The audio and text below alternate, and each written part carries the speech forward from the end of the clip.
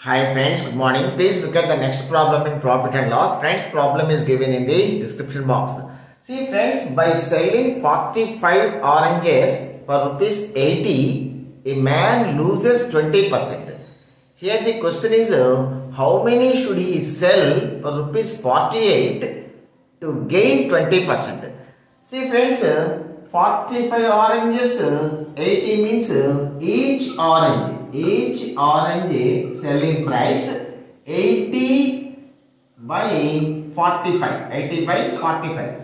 Friends, this selling price is equal to 80% of the cost price. Because by selling at this price, he is getting a loss of 20%. So, this selling price 80 by 45 is equal to 80% of the cost price. So, friends, 80% of the cost price is equal to 80 by 45. Friends, now we want 20% profit. That means we have to sell 120% of the cost price. So we have to find 120% of the cost price.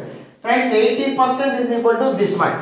Then what is 120%? Then what is 120%? 120 over 80, 120 over 80 into 80 by 45. 80 by 45. 80 gets cancelled. 5 nines, 5 24s. So 24 by 9. 24 by 9. That means he has to sell 9 oranges for rupees 24.